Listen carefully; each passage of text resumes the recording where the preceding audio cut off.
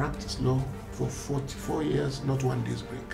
When I was growing up, when you saw the way a lawyer was greeted in public, all those things like D-law, it's now that it is almost meaningless. D-law means that is the law on feet.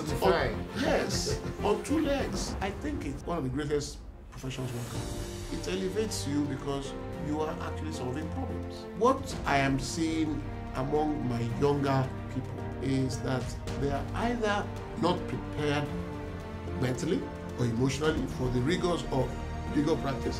When I advise people about prospects, about their future, I always tell them there's something called the unknown. It has good as well as not so good in it. So if you always want to deal with the known, your life is predictable.